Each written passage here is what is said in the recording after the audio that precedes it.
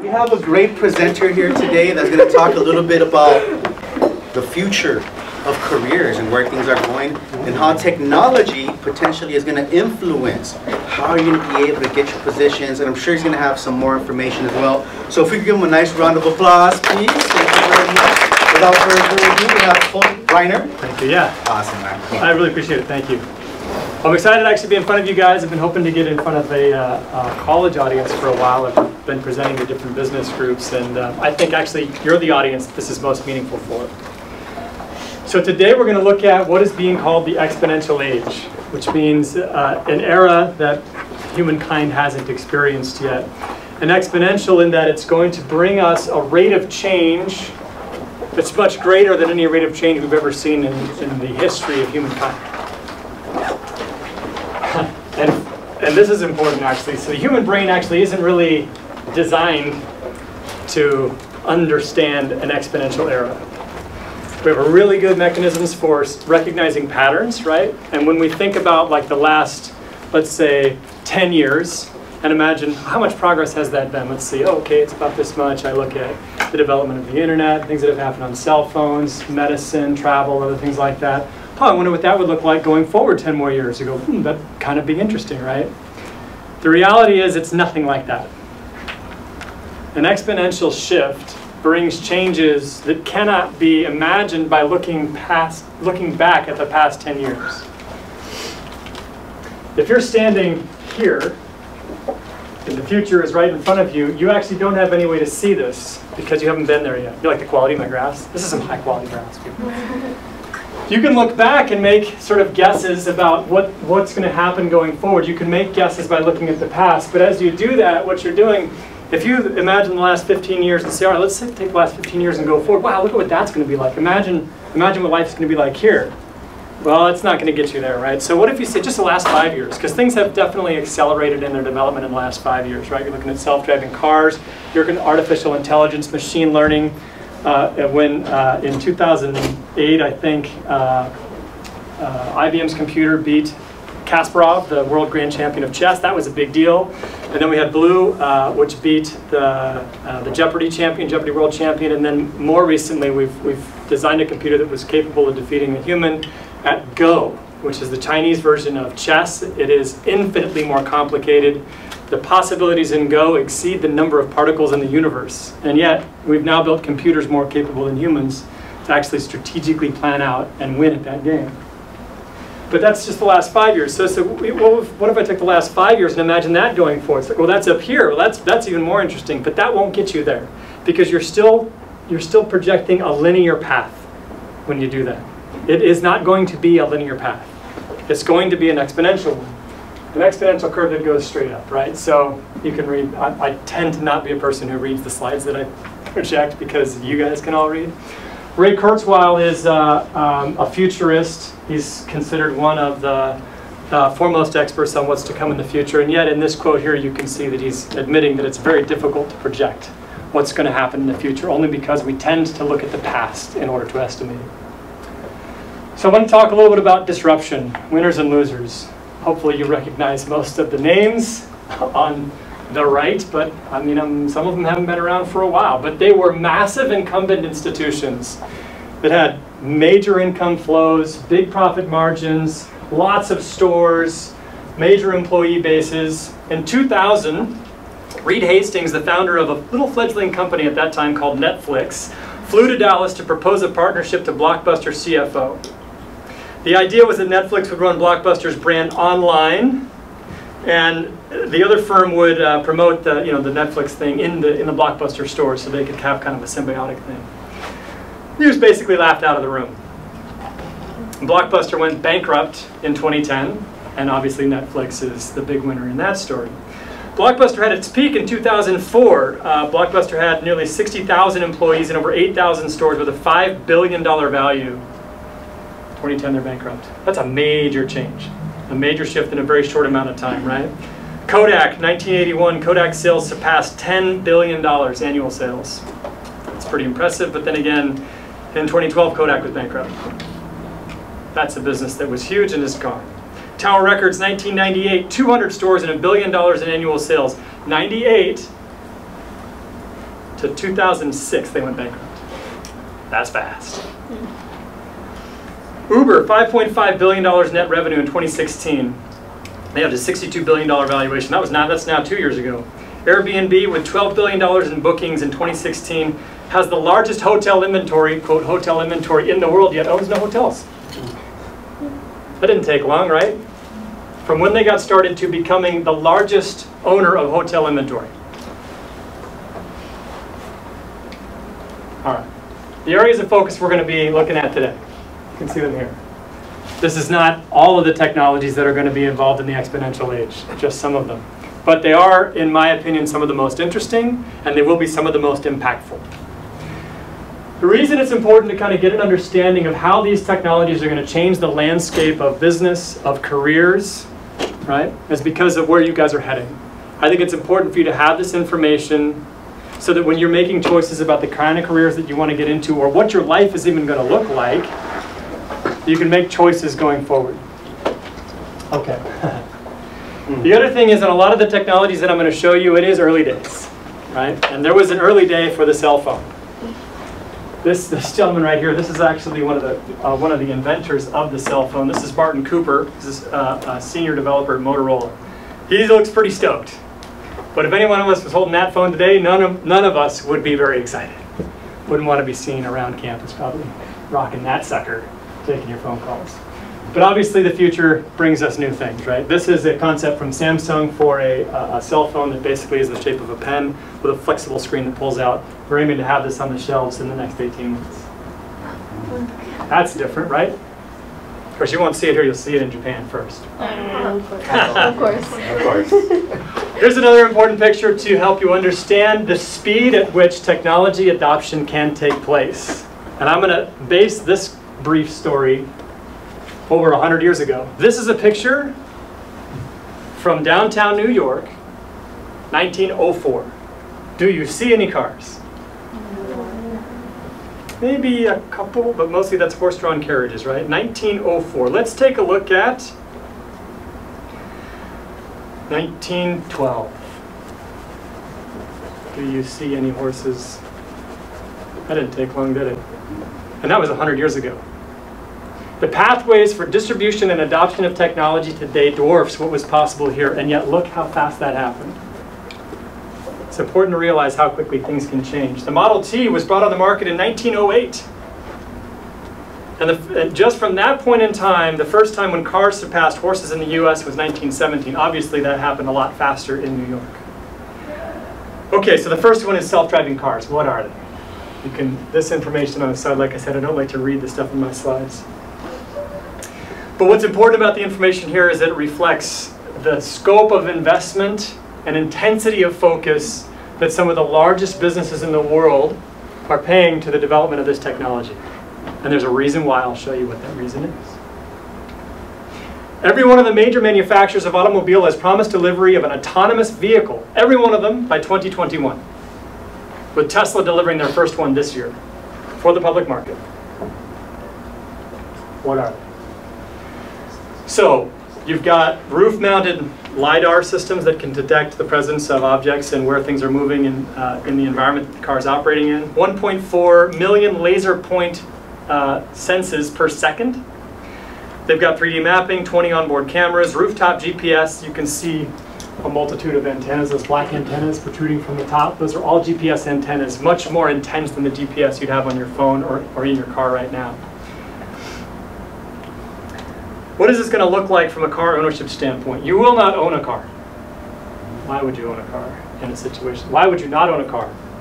The reason is because you will subscribe to a car service, and if you want a sedan on a Tuesday, a convertible on a Wednesday, a minivan on a Thursday, a pickup truck on a Friday, and a station wagon on Saturday, you'll have access to all those cars. And they will come to you. And because you're only paying for them when you use them, ultimately you'll be paying 1/4 to 1/5 as much as you pay right now to own a car. You will not be responsible for cleaning it, for maintaining it, for changing the tires, for insuring it, for registering it. All those responsibilities go away. The car shows up when you need it. It goes away when you don't. It takes you to your destination and drops you off. Or you, if you want to be driving, you can choose to be driving, that's fine. But I believe there will come a time when manual driving will become outlawed. 40,000 people a year die in the United States from automobile accidents. The #1 growing cause, distracted driving. Self-driving cars do not get distracted. They don't get tired. They don't get drunk. They don't get angry. Right? All these things that we expect is happening with cars that are being driven by regular people. You won't need to park it. You won't need a driveway. You won't need a garage. Remember Airbnb? I mentioned that a minute ago. What do you think people are going to do with their garages? That'd be a cool plan, right? Use your garage for Airbnb. That's good. Little side cash right there, right? That's right. Parking structures in downtown areas. All this parking that you see out here. I don't need to have my car sit out there because the car that I got here in is going to go and be useful somewhere else while I'm here. And maybe the same car comes to pick me up. Maybe it doesn't. Well, you want your same car, you can make that choice, but if you have an option to have any vehicle that you want, any day that you want, any time that you want for 1/5 as much, it seems to me that that's a pretty obvious choice. The car will also be completely reimagined.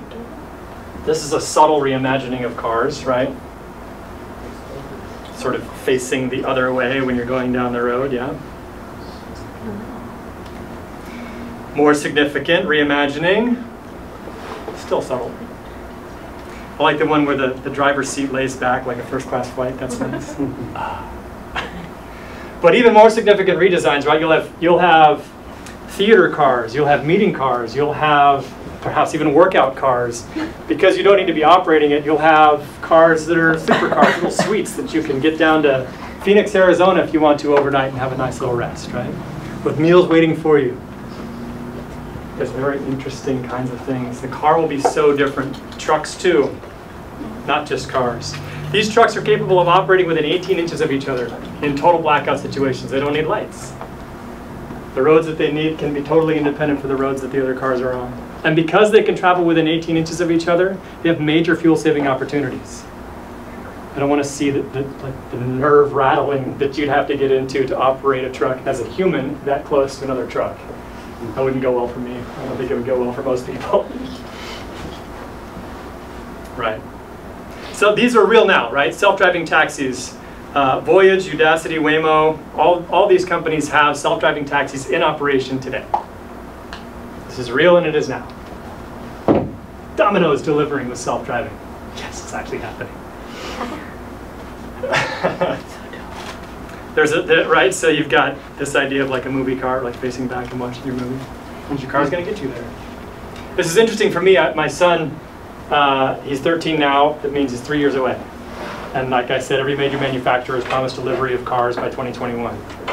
Do I want a teenager driving himself? Or do I want the car that's taking 1.4 million readings per second on its environment driving him? It'll be interesting to make that choice at that time. Right, so what changes? What's impacted with self-driving cars? We talked about the ownership model. We talked about garage and roadway. Safety, obviously a big deal. Business and leisure travel, uptime hotels, all these things change, right? Do you need people who run parking meters? No. What about highway patrol? People at fuel stations, people at maintenance stations, people who sell tires? No, not a one of them. You don't need these positions because car maintenance will be centralized, right? Uber will offer you a subscription, the car comes to you, and then it goes away. It gets fueled, it gets oiled, it gets maintained, it gets cleaned, all within the central location. It does mean there's still work there, but not nearly as much as there was, right? Rest stops, the secondary and tertiary businesses that sit around these systems, like the automotive transportation system, including insurance, etc., all undergo a major shift. It's important to think about how these are going to change industries going forward, right? Paying attention to the trajectory of these solutions and how they can impact careers that you might be looking at is very valuable. Let's talk about VR and AR. Or not? You don't want to talk about that? Anybody see Ready Player One? Handful of folks in the room. Okay. Virtual reality. Having yourself fully immersed in a reality that is not the one that you're in. Augmented reality, having elements that don't exist in your space appear to be projected into the space that you're in, right? You're still in reality, but it's augmented somehow. Investments into this space. Almost every electronics company you can imagine, and some of them aren't even electronics companies. Do you see Disney? Right? Do you see Comcast? Kind of an electronic company, but not really. Every one of these businesses investing significantly in the development of these technologies. Why? Well, with virtual reality, if you want to, you can basically teleport yourself to a place that you're not right now. As the quality of virtual reality improves, it's your ability to really distinguish whether you're there or not there will dissolve. And remember, I showed you the cell phone early days, right? That's where we are right now. But it won't take long to get to a place where it's barely or even not at all distinguishable from reality. Travel to places that you're not, right? I think this is a picture of Ireland. Travel to places that aren't real. Maybe subtly not real. Maybe extremely not real. Sorry, that one's a little dark. Shrink yourself down to the size of an ant if you want to and visit environments that a regular human can't. Take yourself back in time. You would need to have this obviously either computer generated or done with actors, but a recreation of the signing of the Declaration of Independence could be an amazing thing to visit. When you learn about the Declaration of Independence by watching a video, by reading a book, you retain it or it impacts you in a certain way. If you perceive that you're physically present in that moment in time, the scope of your experience covers so much more than just reading or watching. The impact that it has on you, the way that you remember it, how you integrate the meaning of that moment into your life experience expands in an extraordinary way. Shrink yourself down to the size of an atom and literally witness photosynthesis take place. These are possibilities of virtual reality. Expand yourself to the size of a nebula and watch stars be born. Accelerate time, change your size, anything you can imagine possible here. The impact that this is going to have on learning is significant. Out of MIT, they've developed a system that allows you, while you're wearing fully immersive virtual reality, to catch a tennis ball in real time as it's tossed to you. Which means that that tennis ball is being tracked in space and its presence in space is being duplicated for you in the virtual reality simulation. So that when you reach your hand out in the right place at the right time, you will catch that ball. That's an interesting idea. In Ready Player One, they wear haptics, haptic suits, haptic gloves. Remember the early days photograph of the cell phone? This is not attractive. But these systems are designed to give you a tactile experience as you reach out and interact with objects, reach out and interact with the environment in a virtual reality, so that it appears to be real through feeling. The one on this side, on the left side, is actually essentially operates as a stylus that allows a surgeon to feel the resistance of tissue as they apply a robotic scalpel. So I can feel that tissue responding. Early days. Okay. Pilot training, virtual reality pilot training. This is an omnidirectional treadmill. They also had one of these, but a much cooler one in Ready Player One. This one's real. I saw this one at the Consumer Electronics Show 3 years ago. Basically wear slippery boots and walk around inside this disc. But it means that you can move yourself inside a virtual reality experience. Otherwise, what you're left with, which most people do now, if they have the Oculus Rift or the Vive, they have hand controllers like a PlayStation type of thing so that they can move their avatar through an environment. This allows you to move through an environment like you move in the real environment.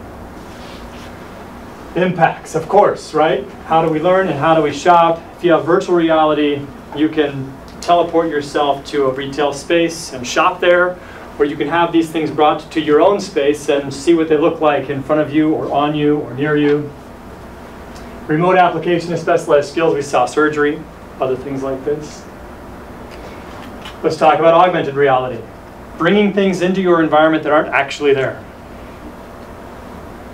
So you'd have your own space, it'd be like in here. I could have that globe if you all were wearing AR units. that globe would appear here. And as you moved your head, it wouldn't be that the globe would move around with your head like this. It would appear to be stable inside our 3D space. Right here, that globe right here. And if you look to your left, it would be out of your vision. If you came back, it would stay where it was. It has persistence. That'd be so fun. I love this idea, right? I want a micro elephant in my hands, please. Right, so we're talking about what we can, the kinds of experiences we can create. Minecraft, everybody knows Minecraft? Right, have Minecraft here on this table or in front of you, and if one of you was working on it, we all could see it, right? We could have a shared experience. Making books more interesting, making gaming more interesting, making sports more interesting, right? To have the stadium actually in front of you. And in a way that if I was looking at the stadium from this side and you were on that side, it would be appropriate for that view. I would be looking at the same stadium but from the other side, right? That thing would appear in your home. Obviously opens up some advertising possibilities, like to imagine the football player blasting through your wall and selling you some Gatorade, right? Advertising is going to get a little weird. Here's an example of advertising, maybe not getting weird, but looking at a flyer and then viewing it through your phone. These applications exist now. Viewing it through your phone, Amazon has something like this. Several companies offering solutions like this where you can look at an ad and have a 3D rendering of that object appear on the ad or in your house. These things are here now.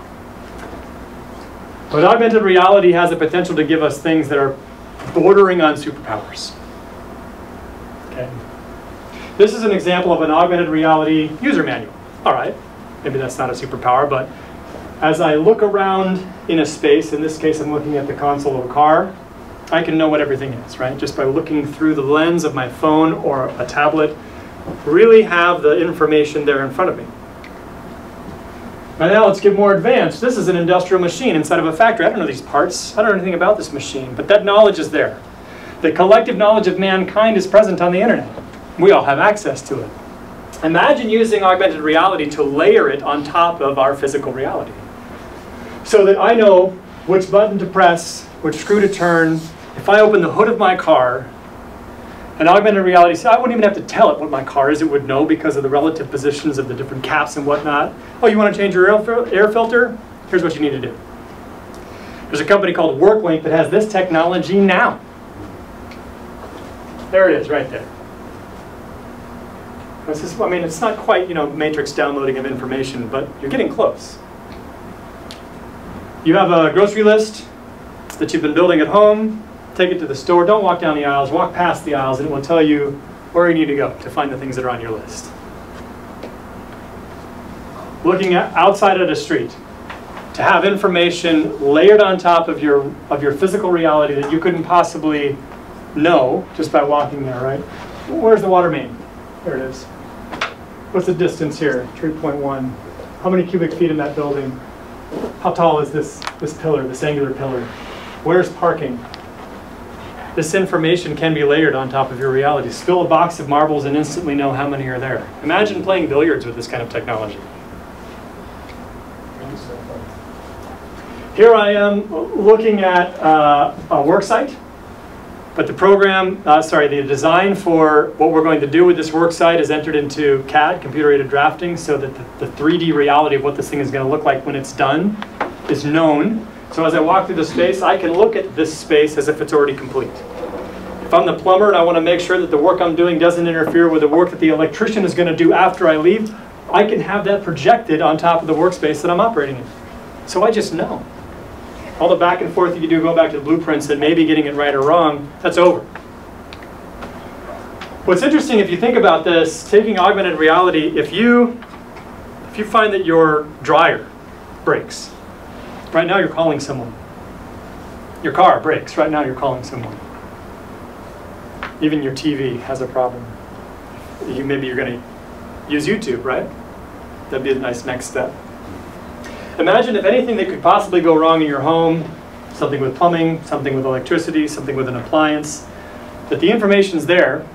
And right now, if anyone's done like home maintenance or appliance maintenance with YouTube, they know that that information is there. But imagine it being so there that you have an augmented reality headset on and you can look at the problem and know exactly what to do step by step. Is that going to impact service industries? Home professionals? Absolutely it will. in a big way. It already has, actually, when you talk to service professionals that are aware of what's happening for you. I fixed my own dryer right on YouTube. Well, by using YouTube, right? Looked it up, saw what was happening. Oh, I see that part, I see this part, here we go. Fixed my dryer. I know that the service professional that I ordinarily would have called for that probably isn't stoked that I'm now using YouTube to get that done, but I am, along with millions of other people. And augmented reality is only going to make that easier. Let's talk about robotics.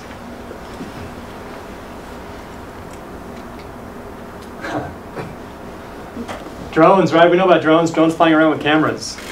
But apparently drones are also flying around with chairs. Okay. Drones are flying around with life preservers.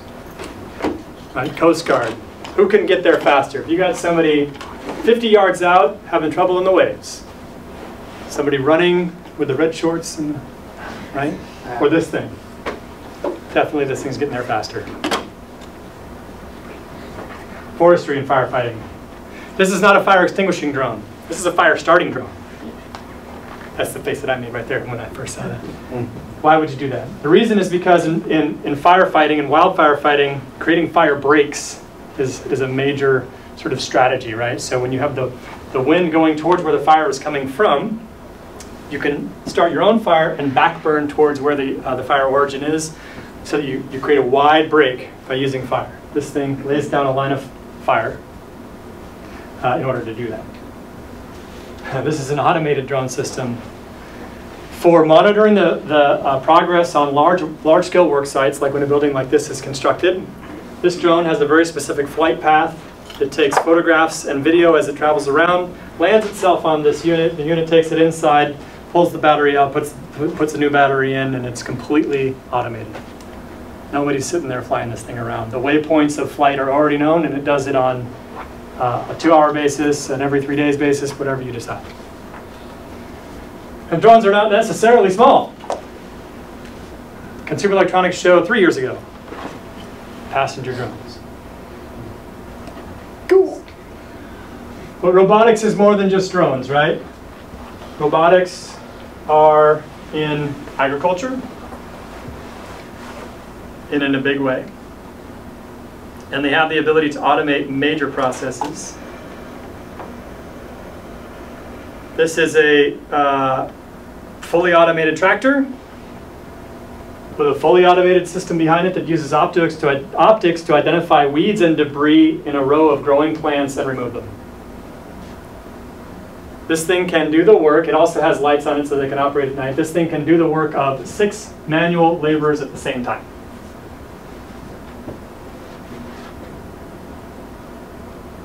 There's the lights, right? 24 hours a day, 7 days a week if you want. Never gets tired. You guys know who this is? Seen this guy in the news yet? This is Baxter. He's an AI robot capable of learning by watching. Right? So if you do this, then he can do that. You can also directly manipulate his hands to show his hands what you want his hands to do, and then he can repeat that motion. You can teach him by actually moving him.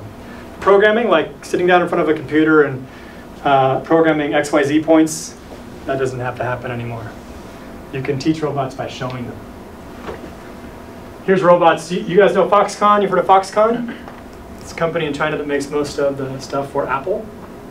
Now, Foxconn laid out 60,000 Chinese workers to replace them with these.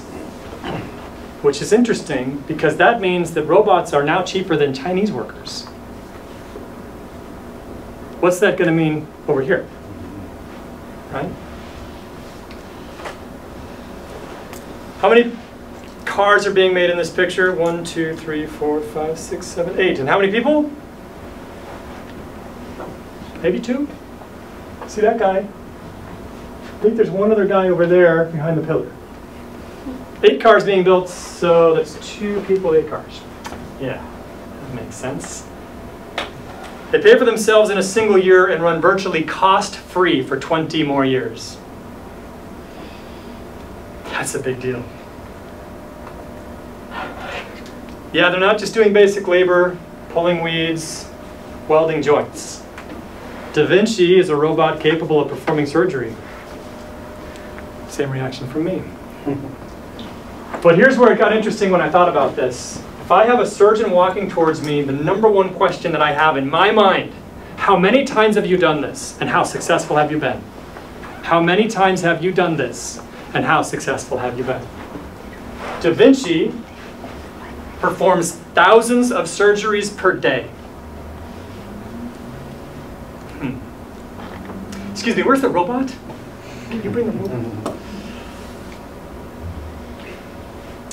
This is interesting. These guys are autonomous house builders. They 3D print homes. Concrete homes that last longer than wooden homes. And they can do it in a day.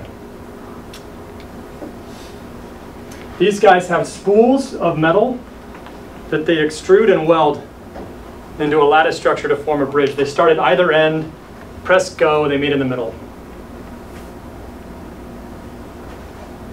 Let's talk about chatbots and artificial intelligence. This is a space I work in. Chatbots and AI. Right? We know about Alexa, we know about Siri, we know about Google Assistant. What's this really going to mean?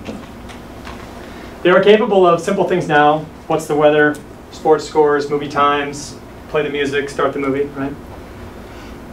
More things are coming. Current capabilities. We can order food, flowers, call a car, home automation, start the sprinklers. Very soon.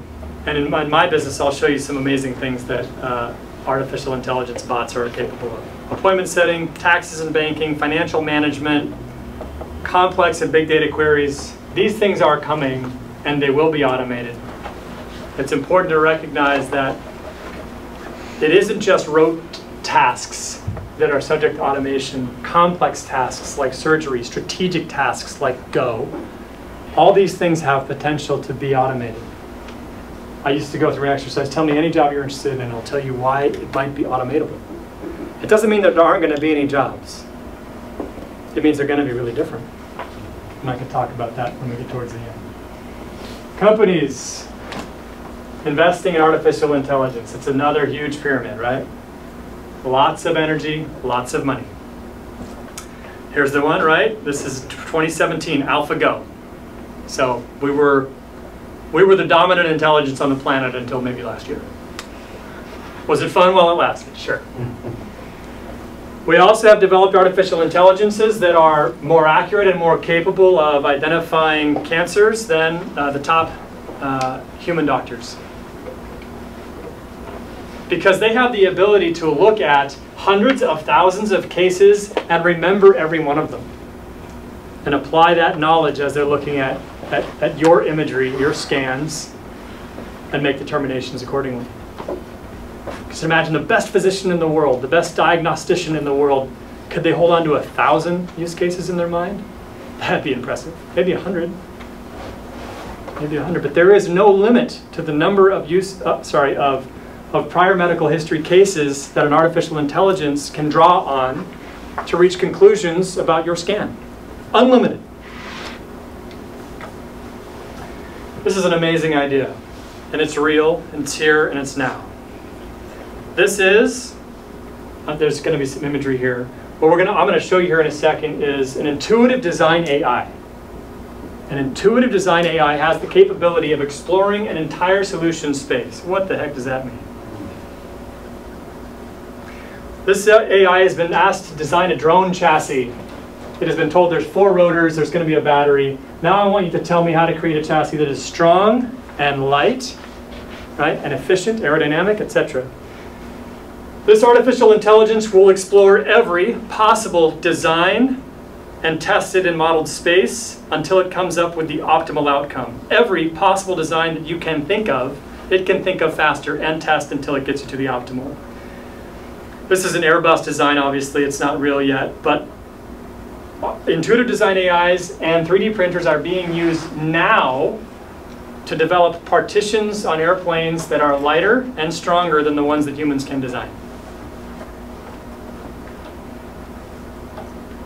There's an example here in a second of using intuitive design AI with a sensory system. Put sensors on a high-performing race car chassis. Have that race car be driven by a world-class driver around a world-class course, and record 100 million points of data, and then ask an intuitive design AI to improve on the design of the chassis based on that information. So it'll be faster, so that it will be lighter and stronger. It would not be possible for a human to process every possible design. And what's amazing to me about the ultimate outcome of this is how it looks organic. And this can be 3D printed, whether with plastic or with metal or whatever other material you can imagine. And the designs are beautiful, and they're efficient, and they cost less, or they're stronger, or they're lighter. You name the factors, make the request, start off an intuitive design AI, and get the result. Chatbots are becoming more powerful. I mean, again, this is the space that I operate in. You've seen, you know people, or do any of you, or do you know people who do Photoshop? Okay. How about Final Cut for editing movies, or other movie editing programs? CAD design. It takes a while to get good at these programs, right? It takes a while to build that skill. But what if you had a chatbot sitting on top of Photoshop? The same way you would call up a designer and say, hey, I've got this image of this nice sunset on a pier, but it feels too cold. Can you warm it up for me a little bit and then make the gazebo actually stand out a little bit more contrast? Can you do that for me? Sure, I'll get that back to you. Imagine saying that same request to a bot like Siri or Alexa and getting the result. Adobe, the group that makes Photoshop, wants everybody in the world to be able to use their software, but there's a learning curve, right? You have to know how to take advantage of the power of a solution like this. But what if all you needed to know was how to ask for what you want? CAD design, computer-aided drafting. This is where people imagine things, render them in 3D, and then have molds made or 3D printed or whatever it is. This is not an easy program to use, but it's enormously powerful. This is how you take ideas. This is step 1, have an idea. Step 2, render it in 3D space. Step 3, materialize that idea, either through manufacturing or 3D printing or through machining or however you would do that. Imagine CAD design having a conversational UI, Alexa or Siri sitting on top of that. And then put that power in the hands of anybody who has a computer. Think of how quickly things will start to develop. Now you're starting to see the power of the exponential age, right? We're going to give these capabilities. We talked about augmented reality and the ability to see everything that I needed to see in a complex system with knowledge that I don't even have. How do I fix a helicopter engine? Put the goggles on and have a look. How do I design something in CAD? Say what you want. This kind of power in the hands of hundreds of millions of people. And now imagine how much more quickly we're going to start moving. These are examples of things that you can ask the artificial intelligence that my company builds. These look like strange requests.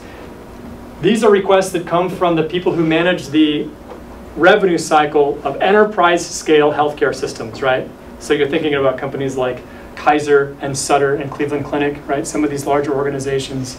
They have hundreds of data analysts that exist inside their systems. And these are the kind of questions they get. These are the kind of questions that you can now ask our AI, Anna, and she will give you the responses. Think of how much depth of subject matter expertise is required to educate a bot to be able to operate with something like this. It's substantial. But once you've done it, you've really got something powerful, right? Cool, may I ask a question? Yeah, man.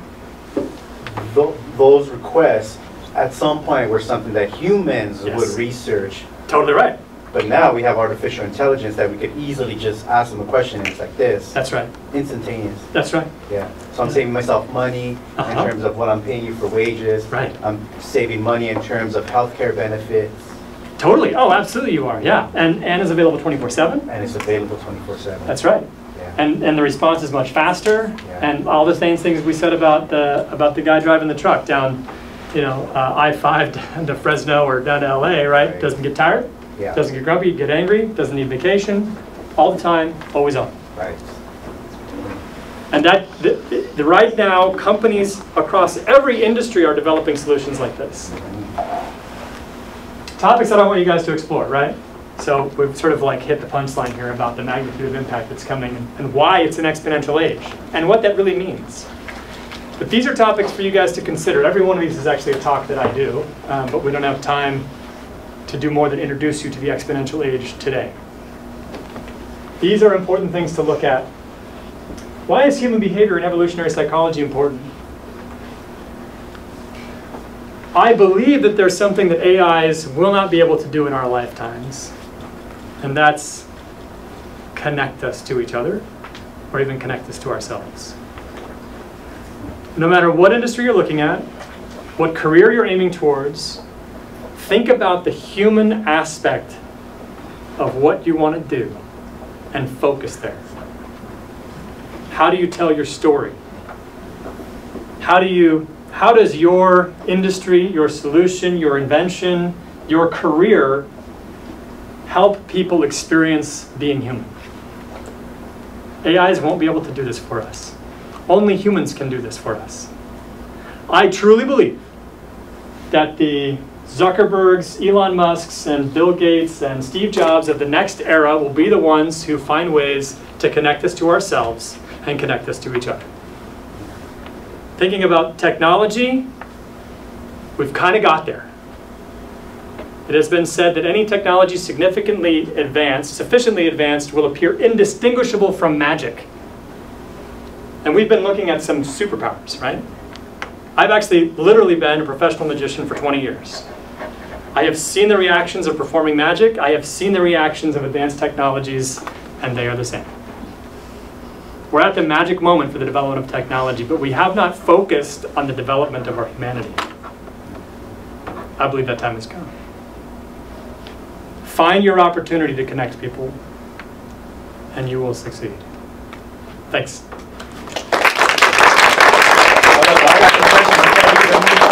Yeah, sure.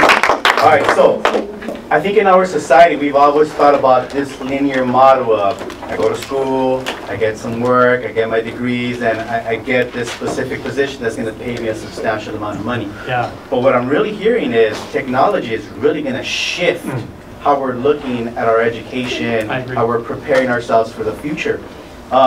Based on the fact and the research that you've done, seeing how technology is influencing the job landscape, what do you think that's going to do for the masses that aren't preparing to work with or against this technology? Yeah.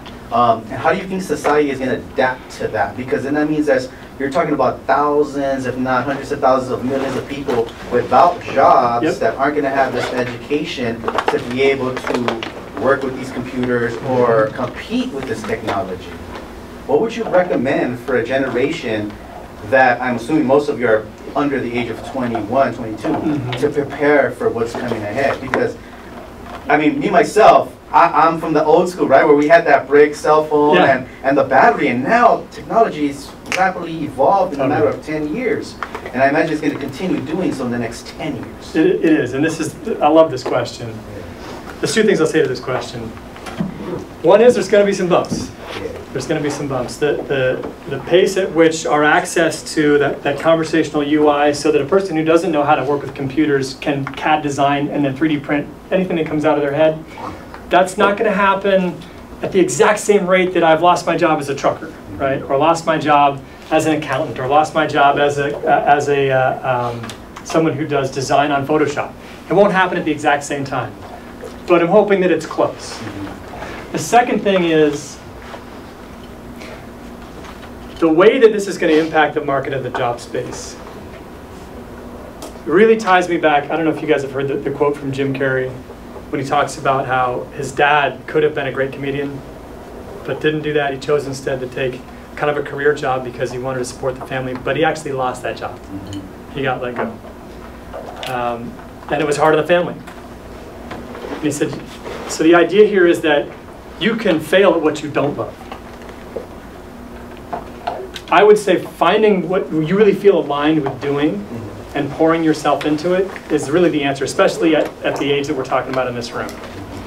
Yeah, there are going to be some people who are 10 years, 20 years, 30 years into a career path that got into that bargain with the understanding, I'm going to be able to retire and then I'll be beyond this. Retirement's looking nearly mythical at this point. You know, if you look at the average savings profile of a U.S. citizen and that they can hardly sustain like a single minor medical incident from a savings standpoint, that's a big deal. Just one more thought, which is, so if you're not going to be able to, quote, retire and move into an era where you're finally doing what you want, if that's becoming a myth, maybe start thinking about what lights you up now. Because the passion that comes out of you cannot come out of an AI. It can't happen. And when you're doing what you love, what happens is people recognize that passion in you. And an AI will never be that passionate. That's how I think you find the path. What's your question? Okay, so we're looking at this technology, and is it going to be like kind of like a sweep type of thing where it hits the more developed countries first, and then we're looking at the more poor areas? That's such a great question. It's so interesting the way that this is happening. Drone delivery networks. I mean, you'd think you're just standing around here waiting for, you know, the dominoes to start showing up with a drone, right? But that hasn't happened yet. There's experiments taking place in different pockets around the US. But at the same time, in third world countries, drone development networks are blowing up. Why does that happen? That happens because the transportation infrastructure didn't get developed there. But they still need medicine, right, delivered and shipped around the country. They still need other things that are critical to be distributed. But they don't have the roadways. So it makes perfect sense that they would leap to a drone delivery network over us, because we have standard delivery mechanisms. We've got UPS trucks and USPS trucks running all over the place. So we don't have the urgency that problem really meets with. So in some cases, the answer will be yes. We'll see the beginning here. In other cases, the answer will be no. It depends on where the technology meets with the need. It's going to be a really interesting time and super hard to predict, yeah. All right, so in terms of AI, so you see how you're speaking about it being exponential, the growth in it. What does that mean for college students? Why are we here? Especially if there's people going into nursing and being surgeons and doctors, people spending thousands of dollars to get an education which is going to be obsolete not too long from now. Yeah, this is another really good question. Obsolete is not a word that I'm going to agree with, because there's foundations in an education that will serve you through the rest of your life no matter what. But here's what's important. While you're here, be learning about what you're passionate about, not what you think is going to make you a ton of money or what other people are pushing you towards, because there will not be a way to sustain something that you're not passionate about. Nursing will always be needed, at least during your lifetime it will always be needed, but there will likely be a decrease, and the folks in that space who know how to successfully interact with the tools that are being developed in that space will be the ones who can persist and succeed there. Specific to nursing, what they call the silver tsunami, where the baby boom generation is now coming into retirement and then moving into long-term care situations, that's actually going to put an increasing burden on physicians and nurses in the coming years. Will it last? I don't know. We'll also find that, that in-home care will start to increase, because we'll have telemedicine that makes it possible to take readings like blood pressure, glucose, other things, so that you can multiply the efficiency or the effectiveness of a singular general practice physician or surgeons, while nurses tend to go to the front line, which is going to be happening more in the home. That'll be an interesting shift as well. Are you studying nursing yourself? No, I'm not. No. Curious. Yeah. Well, I'm in a certain position right now that this is extremely relevant for me in the situation where I know in the next 5 years, technology is going to be able to do what I do for you folks. Because you're going to be able to put what university you want to go to, and it's going to completely outline every semester how it's best for you folks. So what I'm doing is I'm thinking ahead of the game. I'm already starting to think about, how do I learn programming? How do I learn technology, so then that way when technology comes and tries to take my position, or the college starts to consolidate, I'm ahead of that learning curve by being able to say, oh yeah, I could actually program that, or I know how to teach online. Because right now that's the biggest push, is less classroom time, more online class. And you're going to see that as time progresses, especially with these universities. You're starting to get a lot of online universities. So that means less classroom time. Right? So to answer your question, I feel like we need to adapt and be able to not only follow our passions, but kind of work with technology as it continues to evolve. Absolutely, yes. So that was you, yeah. Yeah. So while we're pursuing our careers, we should keep this, like, how technology is advancing so quickly in mind. So do you think that maybe not change our majors, but shift them a little towards more of a human aspect? Because I know, like, I saw a documentary on how nursing, because it's all being, like, surgeries are being, like, with robots, but, like, that personal aspect with nursing or with counselors, not therapists, isn't going to go away for a while. So should we, like, be not shifting our careers towards a little more like that, or should we just? I think if there's any one indicator or compass you can use to point yourself towards how to get the most out of this educational experience, it really is, what are you passionate about? If you don't have an answer to that question, then exposing yourself to all the different areas where you could potentially develop a career is the next and most important thing for you to do. I recommend you go to conferences, right? So if there's like maybe 3 or 4 industries or sectors that seem attractive to you, go to the conferences. See the keynotes. You're going to see the most recent developments, the cutting edge stuff that's going on. The leaders of those industries are going to be speaking. They would literally love to talk to you. Truly you, they would love to talk to, because as a student who's trying to really gauge their interest in that space, they will make time for you. Find them in their booths, capture them after their keynotes and say, hey, look, I'm thinking about this space. Tell me about your experience in this space. Take the time to do that, even if you have to do it through email. I really encourage you now to look into the career directions that might interest you and find out. Because you can look back on 4 years, 3 years, 2 years, whatever is spent in this space and go, why did I do that? What is it that I have now in my hand with this diploma, and how can I use it? Don't be there. Find out what you're passionate about, because it's going to do 2 things. It's going to put you in a better position after you graduate, but it's also going to make it so that what you're studying, you really want to dive into, right? And to be aligned with your interests, so that when you're out of class, you're back at home, you're still reading the magazines of that space, right? You're still watching the YouTube videos from that space. You're going to magnify, duplicate really what you're going to get out of this educational experience if you focus on something that you're really driven for. Find out what that is. I really encourage you to find out what that is. It's a perfect time for you. Other questions? Yeah. Do you think we're going to get scared of this technology in a way? Because I was like reading in the news that Tesla's, one of their auto drives, like somebody crashed and died, and then their stuff started to go down. It's also an example of like air companies when they had airplanes, and they just started crashing, and then eventually the like company just shut down. Like, will we have that, you think? I think we will in a way, yeah. It's interesting, like if you propose a technology, imagine proposing a technology that allowed people to move around from city to city in a really efficient way, but probably 40,000 people a year would die. No way. They would never let you do it. There's one right there. I can see maybe 50 from here. Cars, right? It happened. It happened because it created a convenience, it created an efficiency, it met a need, people love the independence. If the technology appeals to people, they make it happen. Yeah, I share your concern that there will be some challenges and some dangerous things can happen. And as I said, I've got the question coming up from my own son, what do I feel safer about him driving himself or a car driving him? I haven't answered that question yet. And with all the rest of the technologies, artificial intelligence, etc., there are things to fear. But people are going to use them because they're there. We can't stop these things from being developed. Yeah, in the back.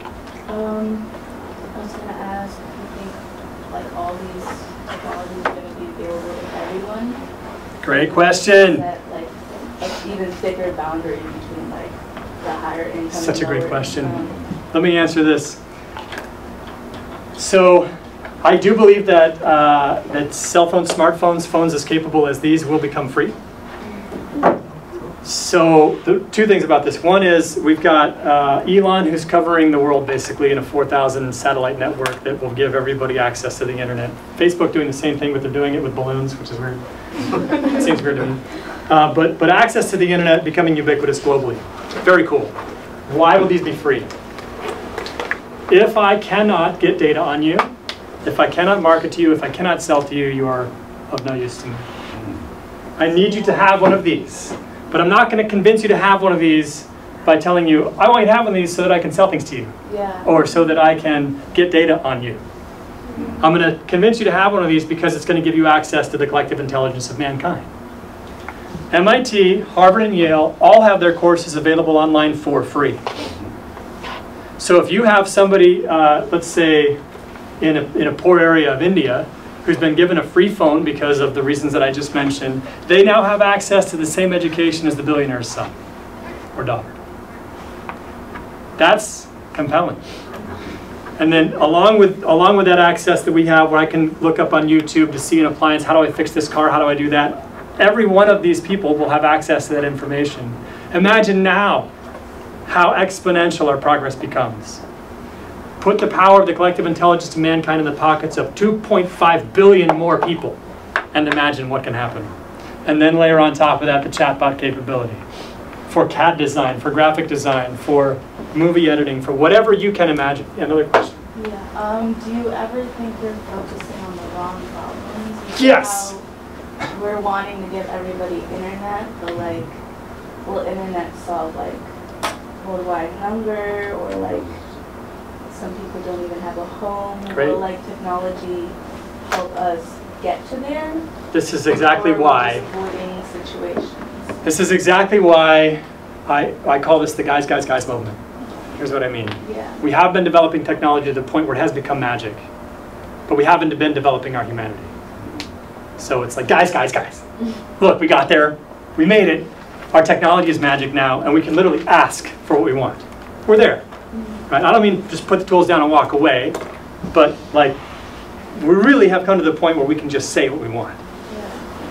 Now I believe it is an opportunity for us, and as people, get displaced through automation, I think that we're actually going to open up an opportunity for us to develop something besides our technology, to actually develop our humanity. And in that process, I think that the issues that you mentioned will be better addressed. So until then? Stay tight. It's happening now, right? And I do agree until then. But this is why I'm in front of you guys, encouraging you to find out where your passions are and to focus on the humanity of the areas that you're interested in pursuing. Do you think it'll ever like come up with an uprising between the people who are like, yeah, technology, and then the people who are like, no, technology? That's every day. Yeah. That's every Do you day. think it'll be like a really Like big violent? issue? Yeah. I don't know. Like it'll be like a rural area where there's like no technology, and then like futuristic world. I hope so. Can I get a ticket for the place that doesn't have it? Because I just want to be there sometimes. It's kind of like Ready Player One, or was it that movie? Where they're like trying to get into a certain place, and they're not like getting the resources given to them. I'd be interested about seeing that movie. You can remember it. I think I've captured the full time here, Dan. Fantastic, yeah. There's so many things that stuck out, but for real. All I want to say is, folks, remember this time and moment 10, 15 years as technology starts to shift, because this stuff right here, it is just, I'm just kind of speechless in many ways, you know what I mean? So I think you did a fantastic job. Thank you. How will technology change your industry? Finding your passion within, I think is the key for today, you know what I mean? I know, that's cool though.